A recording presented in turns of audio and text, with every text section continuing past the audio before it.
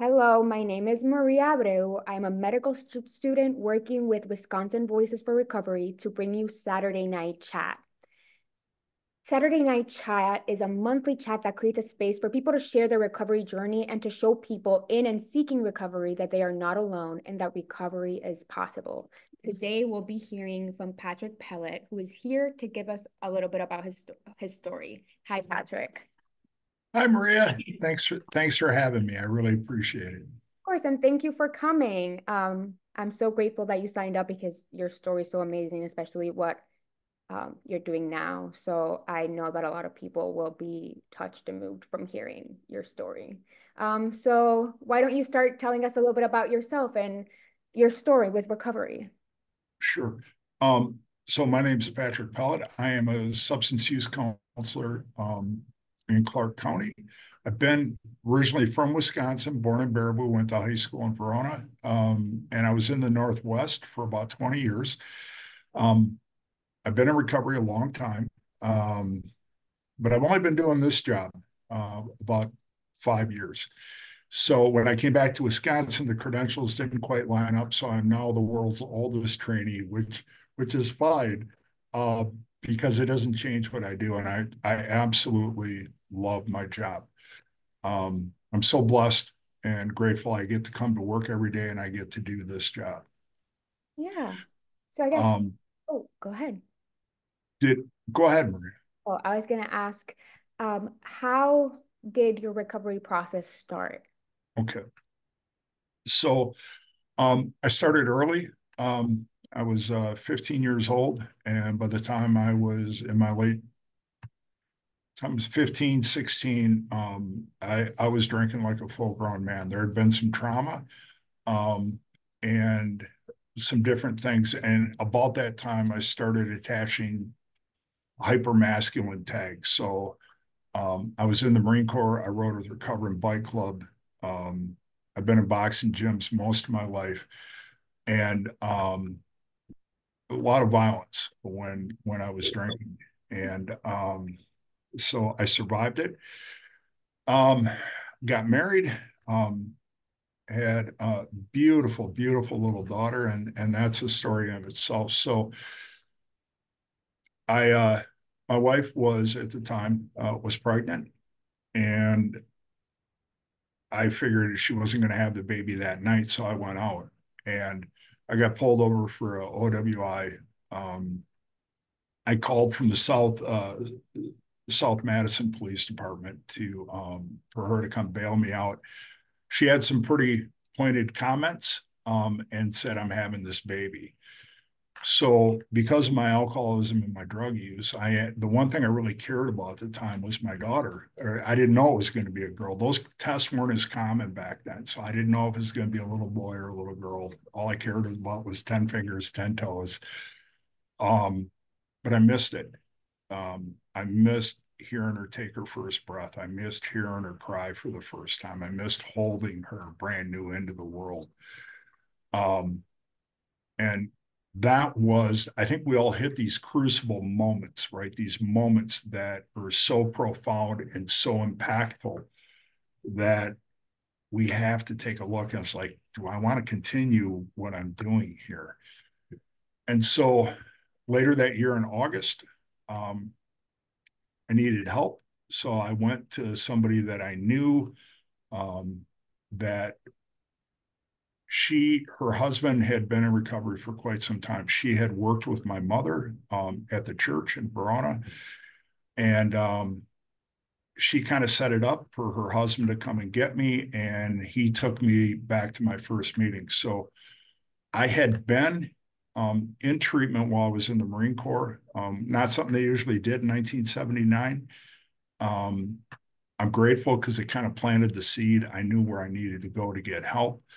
Um, but what's unusual about being sent to treatment, in 1979, I look at how treatment is now and what we do, and it was very different. It was just AA meetings around the clock, and the hot seat, which you got a bunch of Marines and airmen and Navy folks, and you're in the middle and kind of taking it's a difficult process to go through. So I called for help. we showed up at the church where my mother worked, and I walked in, and back then Verona was still a really small town. And when I walked in the room, I knew everybody in the room. And I was like, ah, crap. Now everybody knows, right? Like they didn't already know. There's a lot of places on the west side in Verona I couldn't go in. I'd walk in and they just tell me to turn around and leave. Um, did pretty well. Relapsed about 2 months later. The day before I got a job at the post office, I spent about 3 days. I had a row route, and it was a really good job, right? So I was opening the door, delivering mail, and throwing up for about 3 days. It was, I think there was, I don't know if it was withdrawals because I had some time, but I was really sick. Um, and at the time, before I went to that meeting, my ex-wife was more or less saying, clock's ticking on your behavior.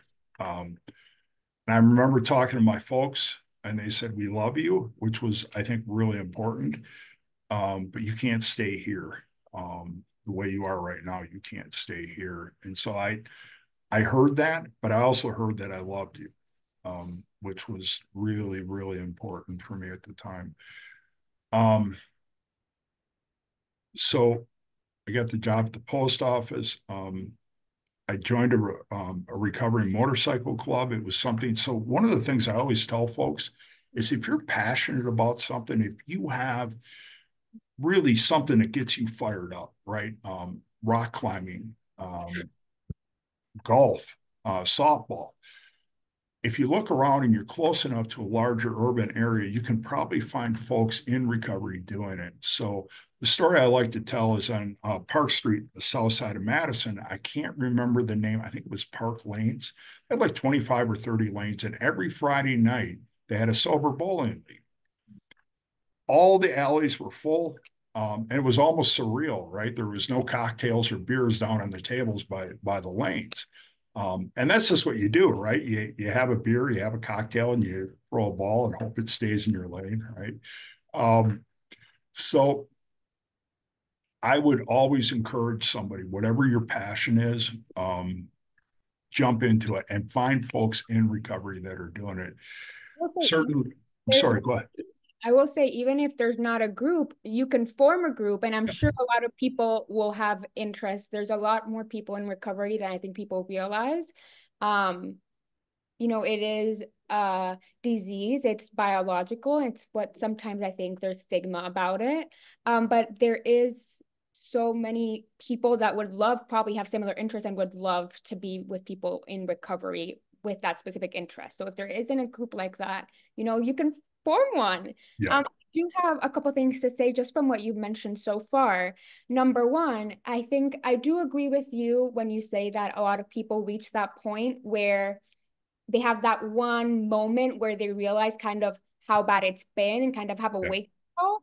But it's a really difficult thing to really hear that wake up call and do something about it. And I just want to give you props, because getting to that moment and just immediately being like, I need to change this, that takes a lot of strength because it is hard. And I think that's just something that I wanted to mention. Also, just as a side note for anyone listening, if you want to go through recovery in terms of alcohol, please reach out to a doctor or go to the ED, because withdrawal symptoms, like he was mentioning, can be intense. So it's good to have someone to be there through that process. There's also like outpatient centers where you can withdraw in a safe environment. And the last thing I wanted to mention is more of a question towards you. Looking back, how does it feel when your parents had to draw that line with I love you, but you can't stay here? I think, because I think a lot of people who have family members, loved ones who are in the process and they don't know how to draw that line. How do you look at it, when you're reflecting on it? Yeah. I think what I heard more than anything, I was disappointed. but my parents had been so good for me. My father had significant problems with alcohol, but he's still the best man I know. And I know how rare that is. It's very rare, but I heard we love you, but right. Um, and that's what I kind of hung on to.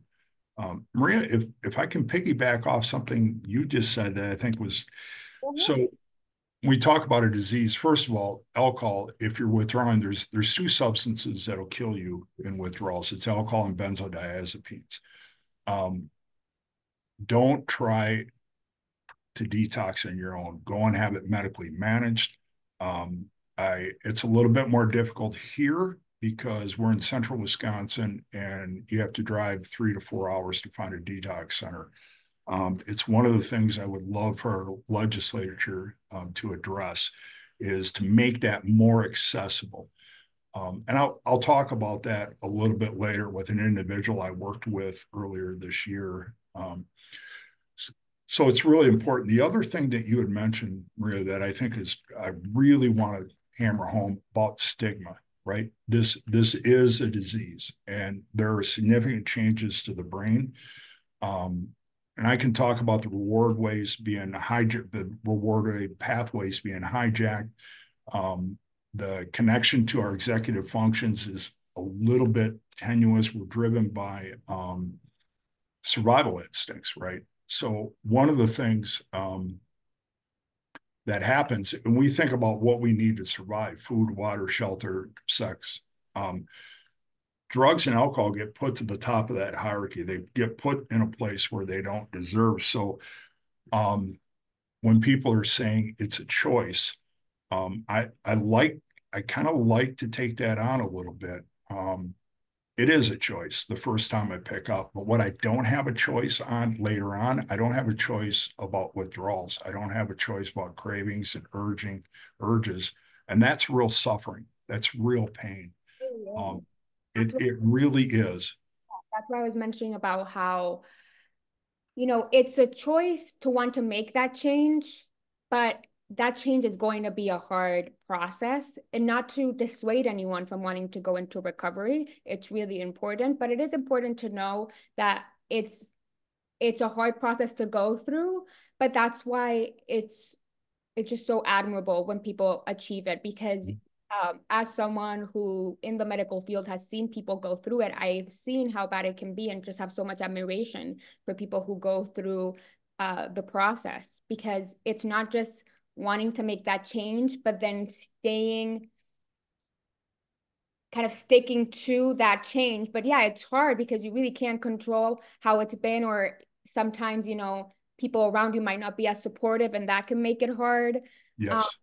But anyone listening, please reach out to our organization. We have resources, people you can talk to. It doesn't mean you have to go through recovery if you're not, if you don't want to, but if you're interested in hearing about it, learning about it, talking about with people that have gone through it, there's people as amazing as Patrick here who have made it their life's mission to support you. And it's just really moving yet. Speaking of support, Maria, can I tell a quick story? One of my favorite stories I love to tell. Of course, go ahead. So there was a man, Joe, who was walking through the park one day and he fell into a hole, and it was a deep hole. It was about 10 feet. And he, one of those deals where you try to climb out, you're just bringing more dirt in on yourself. And so he was down there most of the morning, and his priest walks by and he yells up the hall and he goes, "Hey, Father," he said, "I've fallen down this hole and I can't get out.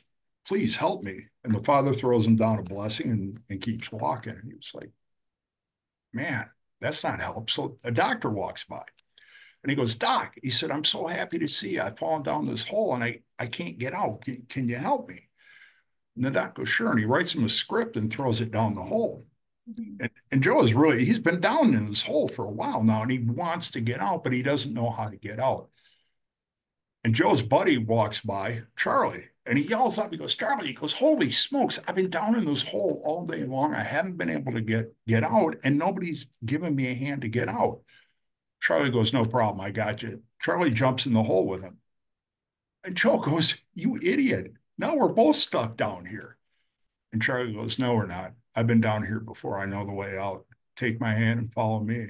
And and that's what we do for one another in recovery, right? I have been with, oh, I'm sorry, go ahead. I love that metaphor. It's just so powerful. Yeah.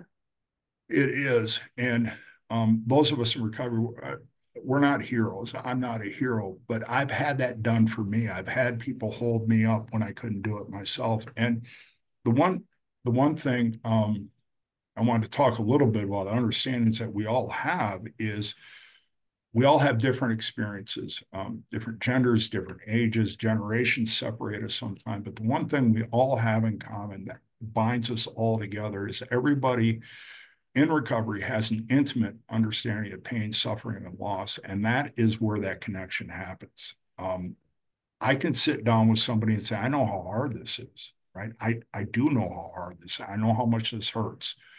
Trust me and believe me, on the other side of this, it gets better, right?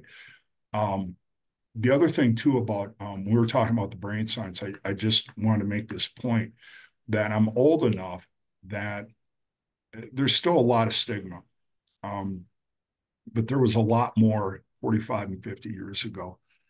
And this disease is not a character flaw. It is not a moral failing. You are not broken. It is a brain disease. The AMA recognized alcoholism as a disease in 1956, addiction as a disease in 1986.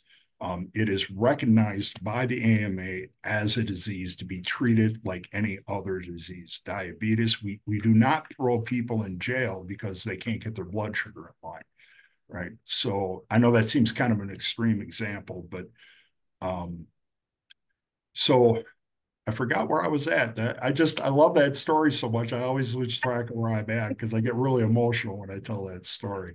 It makes so much sense because there's only so much support a doctor can give, right? Yes. They'll try to point you in the right direction. They'll try to give you the right resources, but being able to have someone with you that knows exactly what you're feeling, hasn't just seen it, but has experienced it, Yeah. knows it can feel, knows how hard it is to get up that hill, but then can help you in the way it can help you up and also promise you that you can get up that hill, that you can get Yes. out of that hole. Um, yeah, so I really like that metaphor. And so what we could do next is we talked a little bit about your story and how you ended up starting your recovery process.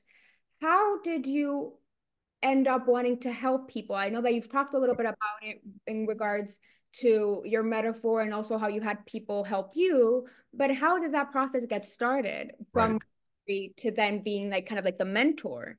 Right. And thank you, Maria, for asking that because I love telling this part of the story. Um, so I'd been in recovery a long time, but there was a long stretch where I wasn't working a program of recovery, right? And to me, working a program of recovery is about growth, emotional growth, spiritual growth, right?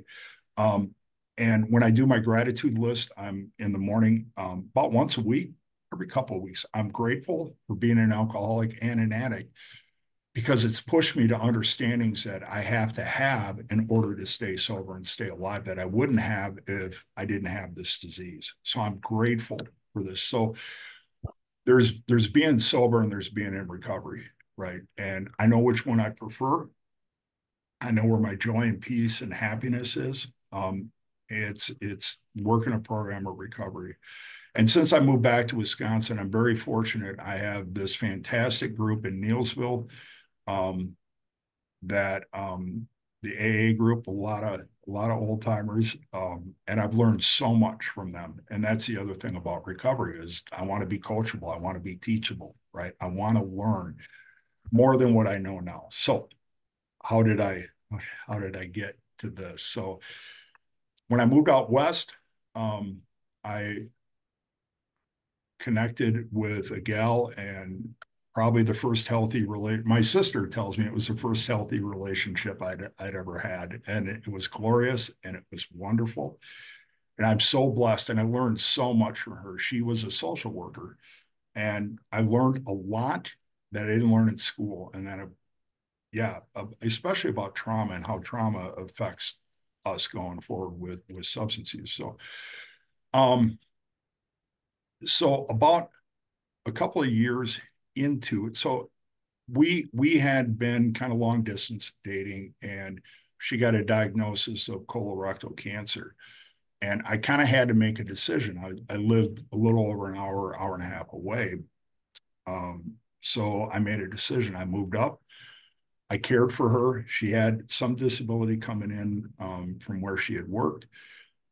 And I drove her to treatments. I took care of the laundry, the dishes, I cooked, and just for her to heal and go through this process. She was on chemo and radiation.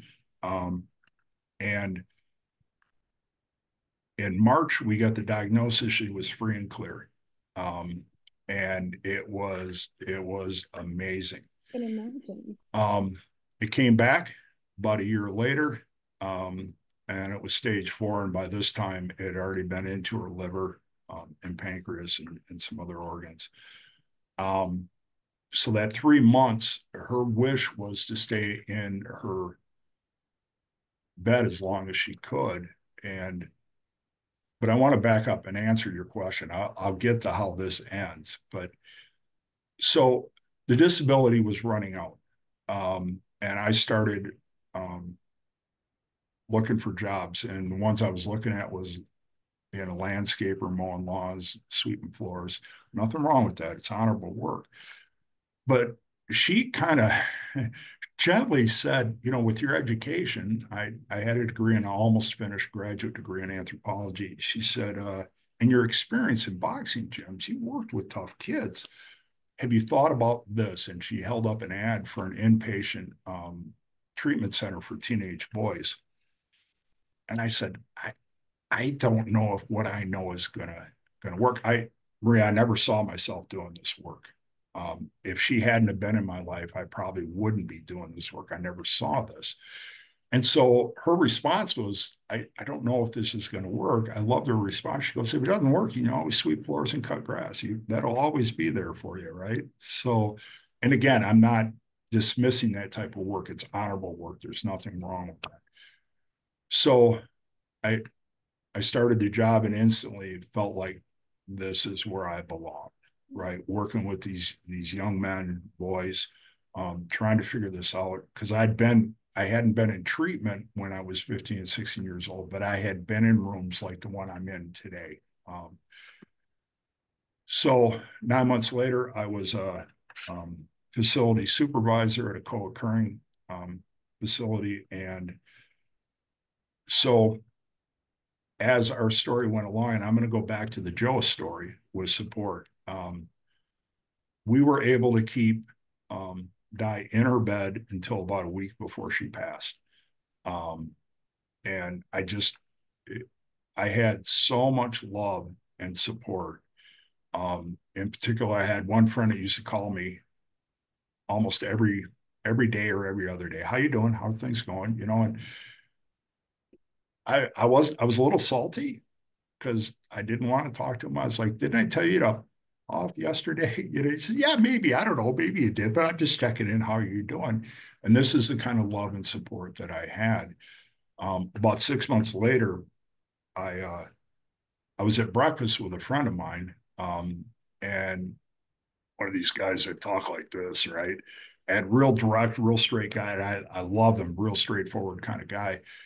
And I was going on about how bad my life was, that I had this love, I had this beautiful relationship, this beautiful soul, this wonderful heart in my life, and boom, it was gone.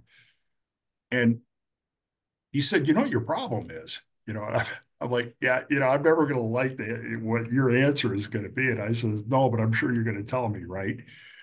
And he said, you're not grateful.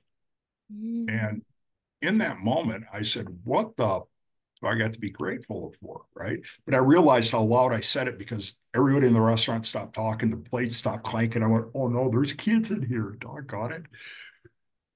But that was a turning point for me.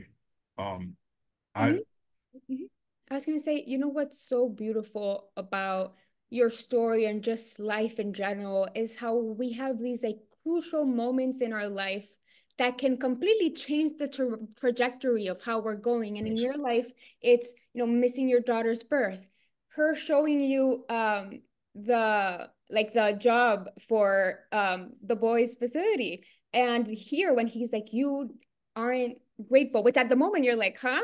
And you're like, what are you saying? But we have these moments in our life that can completely change the trajectory of where we're going if we let them, in a good way, right? Obviously, they're the ones that go the opposite way, but it's just so beautiful how you take each of these opportunities that are thrown at you and you internalize them and reflect on them and allow them to make a positive impact in your life or on your perspective on life.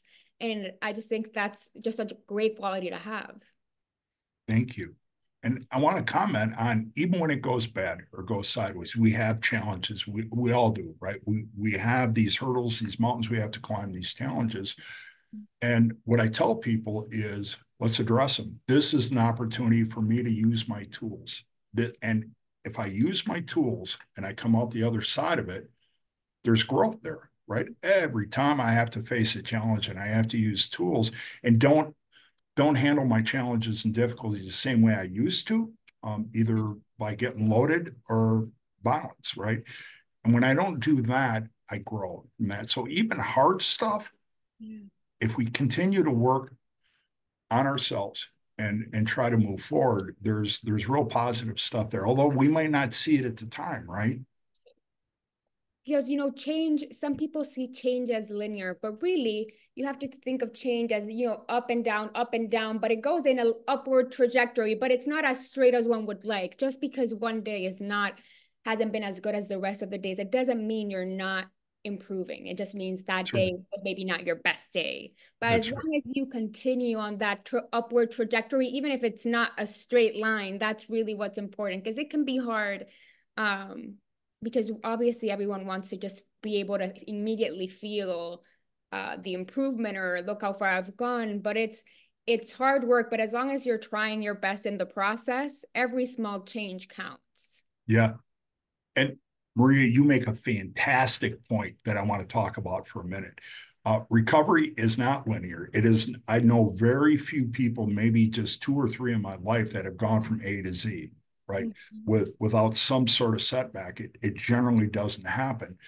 So what I like to do is get up on my whiteboard and I tell people that I can start here 6 months in. Let's say I fall down, I have a bad weekend, I come down, right? And what I always ask people, shame is a soul wrenching, sucking emotion. There's no room for shame, right? Or guilt. What I ask people to do is, what'd you learn, right? What did we take away? What was going on when we fell down, right? Forget the shame and forget the guilt. Let's think about this like a homework assignment. Mhm. Um, and I'm going to steal this from Mad Men, right? If I can remove the emotion, then it's just a problem to be solved, right? Yeah. And solve that problem. So what happens is, if I'm here and I've fallen and I've learned why I fell, right? Well, then I come up, I'm actually above the line because of the growth and what I learned. So as we go on, I always call this like the nine month to 12-month trap. Yeah. 9 months, a year in, you're doing great. You're feeling good. Your relationship's better. Your kids are happy to see you. The job's going well. You have money in your pocket you haven't had before. Things are going fantastic. Mhm. And then you stop doing everything that got you there, right? This happens a lot. We all get complacent, we get comfortable, and we forget. And let's say at 12 months, we have at a year in, we fall down again. And again, you will hear people say, you got to start over. Um, Pardon my language, but it's bullshit. And I agree, because you already know how to make that improvement. You already Yes. went through the process. Yes, it's gonna feel bad that that you went down, but like you said, it's a learning opportunity to avoid going down in that same way again. And you already Yes. know how to go up. So then you'll just keep going and you won't go into that hiccup again. If there's another hiccup, you'll learn from it. But then again, you know how to start, you know how to go back up. And every time you go back up, it'll be a little less hard because you know how to. And I just think Yes. that's also such a great point, because it's so hard to be really because it's really hard to be hard on oneself Yeah. when things are not going how we want. But then it always takes perspectives like this to realize you've done more growth than you think you have, you know? Yes. Yes. Mhm. Yes. Yes. Good job, Maria. Outstanding.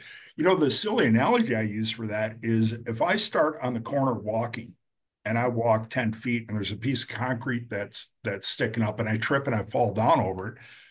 I stand up, I brush myself off, figure out why I fell down, and go, oh, okay. Then I keep going. I don't go back to the curb and start all over again. And Yeah. you were so right. You bring that experience with you.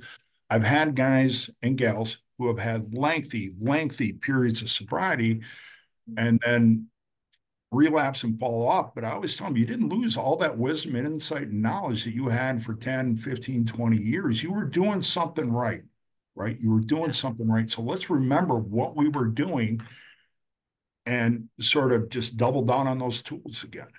And I will That's a great point, Maria. Yeah. And I will say that in general, I think this happens in a lot of things in life, regardless of what one's goal is. But there's something about recovery that I think makes you even be harder on yourself because maybe you feel that other people are judging you or you feel that you have failed versus if it be with another goal that someone else might have and they fail at it. I think it's easier for that person to go back up because they don't have that stigma affecting them about like, oh, look how you fell, you know? Yep. Versus having those eyes on you and feeling maybe self-conscious about the fact that you fell, that's also hard. But and then finding people that will help you get up is really important and that won't judge you by falling down. And it's there. And Yeah. that guilt and that shame. So for me, I'm an old guy and I'm trying to learn new things. I've been for a long time an abstinence only guy. However, harm reduction, whatever it takes to get you there, to keep you alive, for the seed to take hold, for that hook to get a hold of you, right? We got to keep you alive first Yes. before we can provide treatment.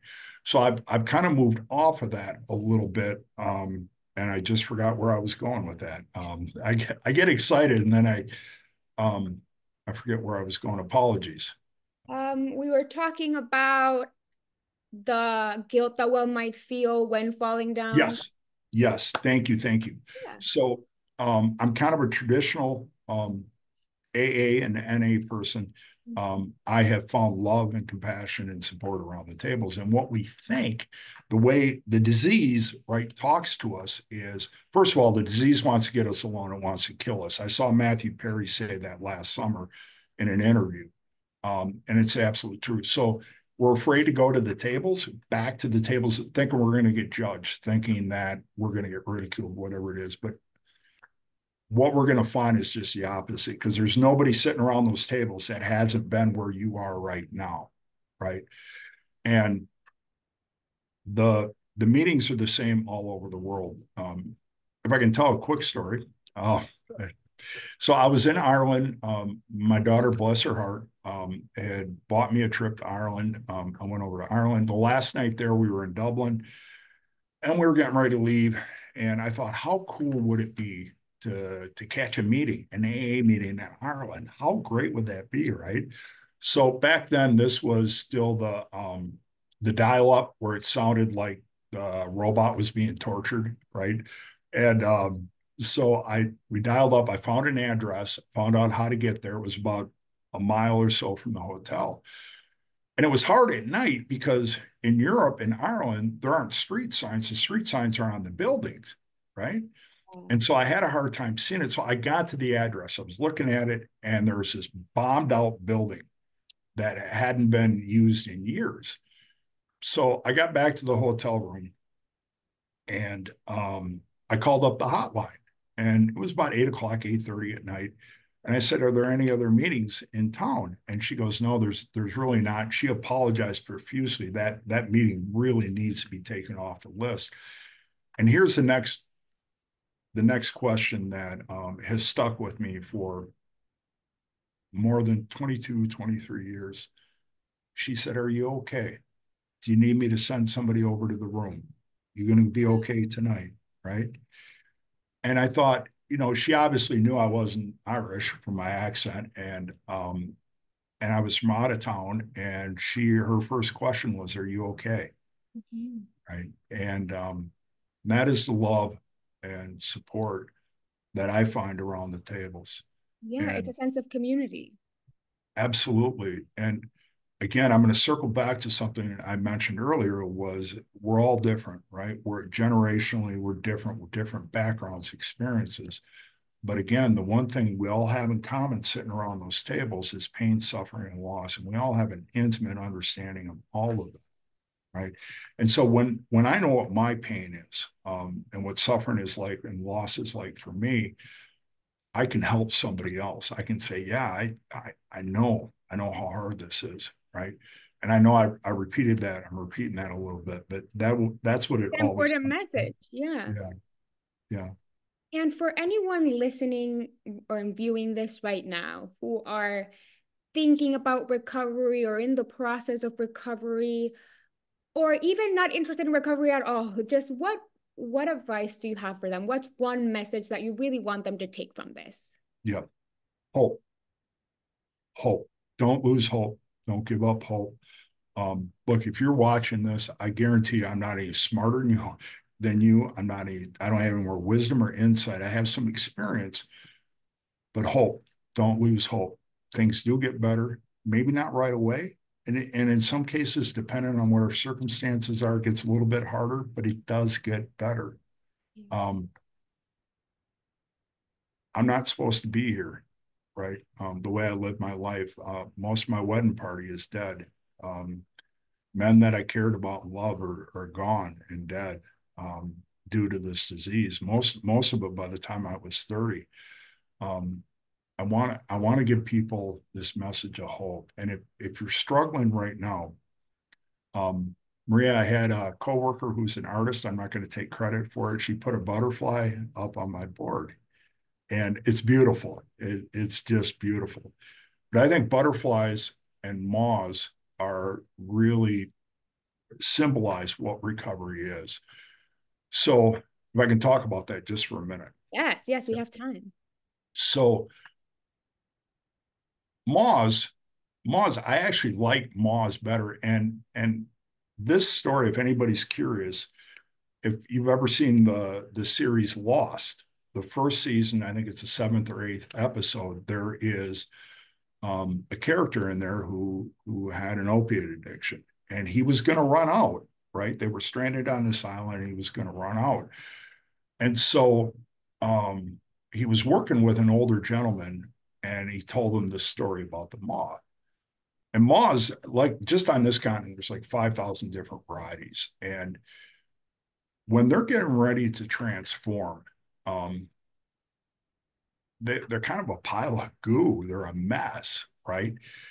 But if I'm out in the woods and I see a chrysalis hanging from the bottom of a branch of a cocoon, and I know it's a moth cocoon, I could help that moth. I could enable that moth, right? I could pull out my buck knife, whip the end out, and the moth would come right out. But that moth will be dead in 2 or 3 hours because that moth needs that struggle to build up the strength to carry that big, substantial body, especially moths or even butterflies. Monarch butterflies do migrations all the way from Mexico to Maine, right? And for them to do those migrations, they have to go through that struggle to build the strength to survive and live. So what the hell does that have to do with anything we're doing here? I think, and I'm still talking to those folks, you folks who are struggling, right? Don't lose hope, because here's the thing. Somehow in the midst of your addiction, in the midst of your alcoholism, you've still somewhat kind of made things work. I had somebody I worked with that had 3 little girls, had 2 jobs, paying a mortgage, car payment, and somehow with all those balls in the air, including addiction and alcoholism, made it work somewhat, right? It wasn't great, but she was still making it work. Here's the thing. You have been tempered and strengthened in ways that you're not aware of just yet. You are way stronger than you know. There's an old story, and I'm going to go off the moss story here just for a minute. That if you took a person who grew up, who's fine, who's no, I hate using the word normal, but doesn't have this disease, and an addict, and you drop them off at the Canadian border, who's going to get home in time for supper? My money's always going to be on the addict. They're going to figure it out. They're going to figure out a way to get this done and get home in time for supper. There is a resiliency resourcefulness, and an intelligence to be able to think about chasing and running. You got to figure out how you're going to make all these pieces work every single day, and the chaos and everything else. You're stronger than you know. Don't lose hope. Don't give up hope. There's a lot of us here who, if I wasn't doing this professionally, and I still do, I do it personally. And can I circle back to something you said earlier, Maria? Of course. You had mentioned about detoxing and how difficult it is. Earlier this year, I sat with a young man. ERs wouldn't take him. There's no detox centers in the area that he could get to. He didn't have insurance. So he was going to kick heroin at his mother's house. His mother was terrified. We were old friends from decades back, afraid that he was going to die. And I said, as long as he's hydrated, he's not going to die, not from heroin. But I said, it's not going to be pleasant. It's going to be very, very difficult. So I talked to him. He'd already said, I'm already started. It was about a day in. So I went and where I worked, they're wonderful. I went and stayed with them for about 4 days. Second day in is when most people quit, because that's when it gets hard. Second to third day in. Second night, he moaned for about 6 to 8 hours. And it was bad. So one of the things with heroin withdrawal is you're kind of going from both ends. He was throwing up. Wasn't so much the other end, which I was grateful for, but that's what I was there for. And I had done this before, and I had some experience with this, but it still didn't make it any easier, because I knew this young man when he was a little boy, when he was a little 5-year-old blonde towhead little boy, right? And he was just this cute little kid. And to see him, his name was Christian, and to see him as a young adult struggling with this, but he wanted to do it. So it took so much courage for him to do that. It's not a happy ending. He passed in March. And, I wish I had said this, what I said earlier at the wedding, that I'm no hero, right? That I sat with this young man. I sat with him because I knew him as a boy, and I loved him, and I care very much. I love his mother. She's a wonderful human being. But this is what we do for one another in recovery, because I've had this done for me. This is what we do for each other. We love and care for each other when the large corporations don't care. I care. We care. There's a whole community of people that want to see you get healthy, that want to see you come out the other side of this. And you're not broken. You don't have a character flaw. You don't have a moral failing. You have a disease. You have a disease that needs to be treated. It can be arrested. It can be arrested, right? But this is where support and love comes in. Let people love you. And here's the thing. I had people hold me up when I couldn't hold myself up. I had my parents say, we love you, but you can't stay here. I had to make a decision. I didn't have a soft place to land anymore. They were gone. I'd used all that up, right? So don't lose hope. Don't lose hope. Ask for help. And if you can get a hold of somebody in recovery, we'll be there. We'll help. I mean, I don't want to speak for the community, but I know they were there for me. Yeah, it's a supportive community, right? And going back with your metaphor, they'll help your wings come, right? Is that where you were going with the butterflies? Yeah, sorry, I kind of got off Oh of that. no, I think we both like to make like 3 stories out of one story. We're the same way, going all over, but we're following each other. Okay. But I think the whole thing behind the butterfly story is you're stronger than you know, right? You have been through what most people can barely imagine, right? And here's the other thing. Your instincts and intuition have been honed in a way that most people that don't need it to survive don't understand, right? You have a highly tuned instinct and intuition. Believe it and trust it. What I always tell my folks early in recovery when they're struggling with decisions, how many times have you second guessed yourself out of a right decision, right? Trust your instincts, trust your intuition, because it's kept you alive through probably some pretty hairy circumstances. So trust it. and trust yourself. And that, I think that is the hard part. And one more thing, Maria, you had mentioned about falling down, the negative self-talk, right? Mm-hmm. That's one of my biggies. I I work on that. I think it's one of the top one or two or three things that we have to get a handle on, because if I'm walking around all day saying I am uh, right, why wouldn't I go out and use? Why Yeah. wouldn't I? We have to change that dialogue in here. Mm-hmm. You have survived. Yeah. So survive, and I always tell folks, don't give that conversation life. So Thoughts are so powerful, really. Just it's so important. We don't realize how much our internal monologue, how our thoughts and our perceptions of ourselves really influence us. Because yes, if all we see is someone who is failing or someone who is not good enough, then we're not going to be able to grow because we internalize those thoughts, right? So it's hard yes, to go through that process, but it's so important to change the way we view our journey and the way we view ourselves to be able to continue growing.